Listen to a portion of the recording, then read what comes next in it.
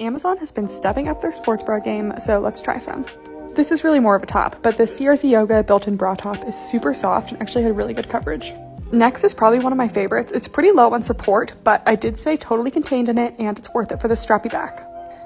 Next is a sports bra from Icy Zone. They actually have a ton of options. This one was a solid medium coverage, medium support, and just a little bit of detail to the back, and this one's a performance material.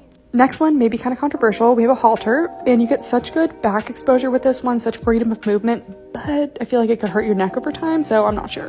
Okay, this one is so flattering, super cute, and awesome strappy back, but obviously not great coverage, and I was kind of falling out. This is another Icy Zone one. This one had amazing coverage, and I really liked the details in the back. It's hard to find a good coverage bra with a little detail to it.